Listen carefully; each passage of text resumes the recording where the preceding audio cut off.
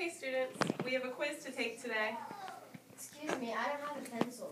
Well, you're going to have to find one, Eamon. You can borrow my pencil and I will finish later. This quiz is due at the end of the class. Well, I'm sorry, man. I can make the quiz.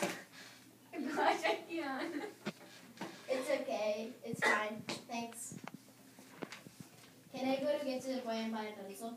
What is Get to the Point? You don't know about Get to the Point? Is it that big of a deal? Yes.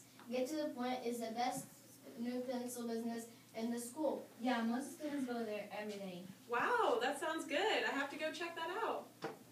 You should. How much is it going to cost me to buy 3 pencils? For 3 pencils, you will only need 75 cents. Well, it depends on what kind of pencil you want. Yeah, I forgot about that part. They also have different kinds of pencils. Oh my gosh, I'm going there right now.